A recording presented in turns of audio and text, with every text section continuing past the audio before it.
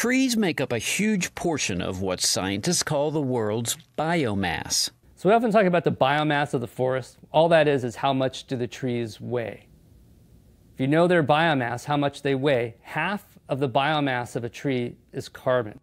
And knowing exactly how much planet-warming carbon is locked in those trees, a process called carbon sequestration, has been something NASA scientists have wanted to do for a long time.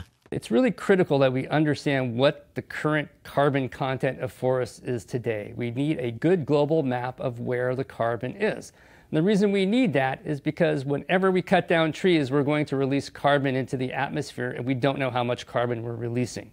And now they are going to get their global map thanks to this refrigerator-sized satellite that launched in early December and will soon be deployed on the International Space Station. JEDI is a laser altimeter, so it's an active optical instrument. So we have lasers that emit pulses of light.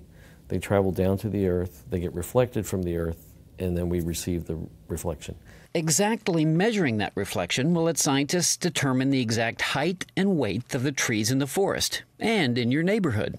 And knowing that will help scientists discover not only how much carbon is being held in storage, but also things like where there is room to plant more trees and how much carbon deforestation is releasing into the atmosphere.